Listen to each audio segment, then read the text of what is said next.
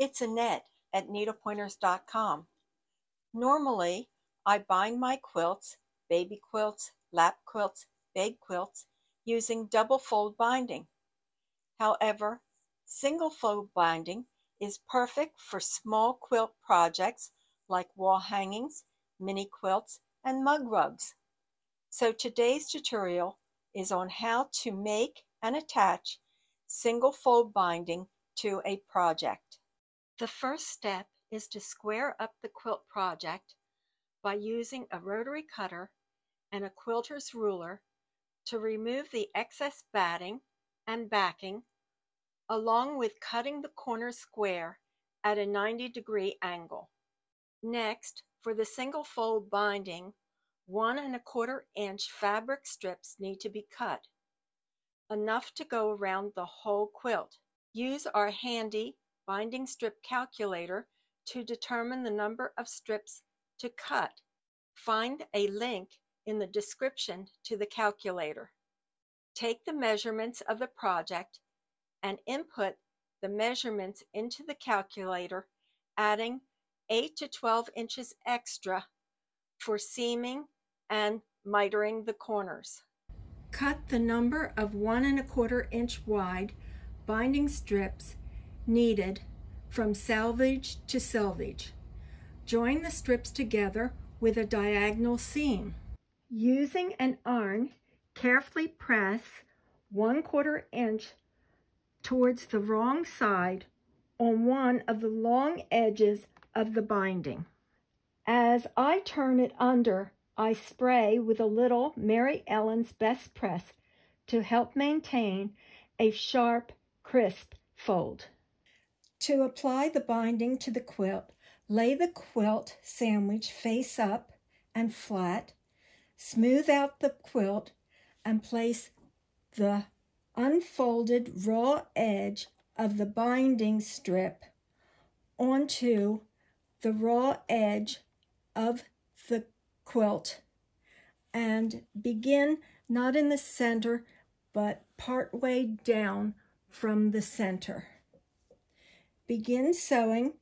Oh, also, I wanted to mention you should leave a 6 to 10 inch tail on the end. Begin to sew, remembering to backstitch. Stop sewing 1/4 inch from the corner. With the needle down, raise the presser foot and pivot the project and sew at a 45-degree angle right into the corner. Backstitch. Remove the project from the sewing machine. Turn the project to the next unsewn side. Fold the fabric back.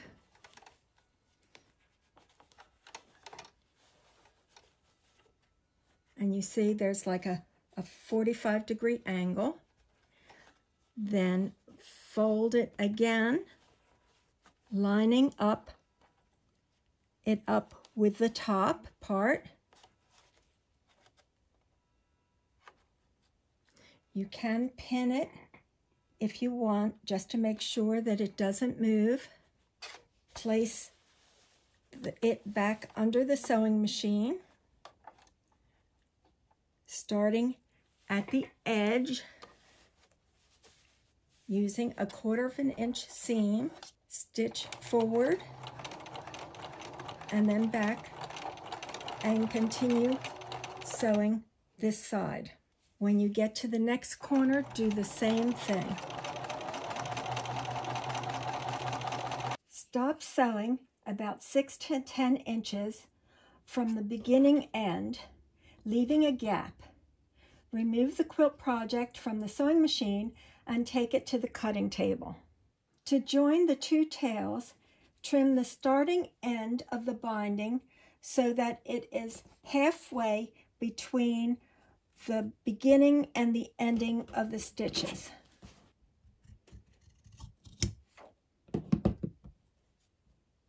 Lay the starting tail flat and pin it in place. Also place a pin directly on the edge of the binding. Grab the tail of the other end of the binding, and we're going to be measuring 1¼ inch from this pin. With your ruler, place it on the fabric right where the pin is, and then I'm going to use a little marker just to mark so I know where to cut it. Use your scissor and cut right at that mark. Unfold the starting binding end, and using a ruler that has a 45-degree angle, we're going to draw a 45-degree line on it as a guide for sewing.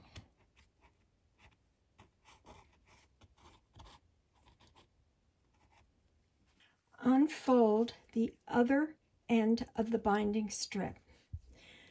Now we're going to be sewing them together, and I always do it in the same way so that I make sure that I don't get confused when I'm sewing them together. So this one I'm going to lay straight across like this, and we're going to make making like an upside down L.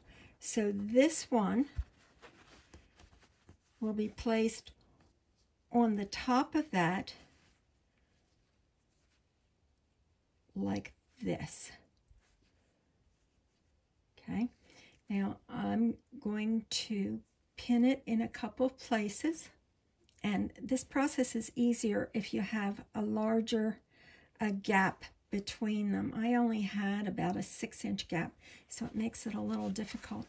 And then what you're going to do is you're going to be sewing on that line, and it's like from corner to corner. I'll do that and then I'll show you what it looks like. Okay, I sewed it together. Before you cut and trim anything, double check to make sure that it will be sewn the right way, and also that it is the right length to fill in the gap. Then what you do is you trim it 1/4 inch. You can either go the sewing machine and press it open, or you can finger press it like this. And then you're going to finish sewing the binding in place with 1/4 inch seam. On the front are in the binding. It'll make it easier when you fold it to the back.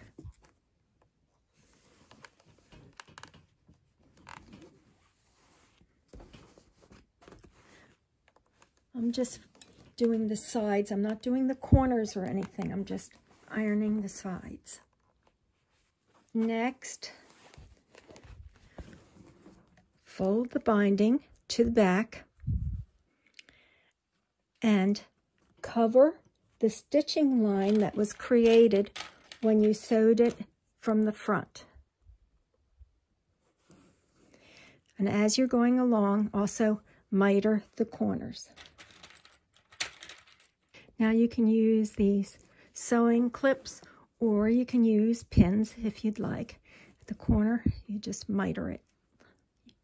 There's a 45-degree angle there, and then you turn it under, and then put a clip to hold it in place.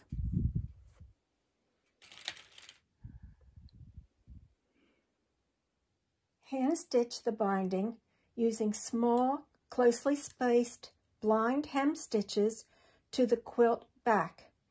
Choose a matching thread the same color as the binding. Sew with a single thread. Be careful not to stitch through the front of the quilt. I recommend taking 3 or 4 extra stitches on the folds of the mitered corners to hold them in place. I finished sewing the binding onto the quilt. That's the front and this is the back. I hope you enjoyed learning how to attach single fold binding to a quilt project. Please like, share, and comment. Subscribe to our channel so you don't miss future videos. Help us by sharing our videos on Facebook, Twitter, and Pinterest. Visit our website, needlepointers.com, for lots of other quilting projects and tutorials. While you are there, sign up for our weekly newsletter so you won't miss new tutorials.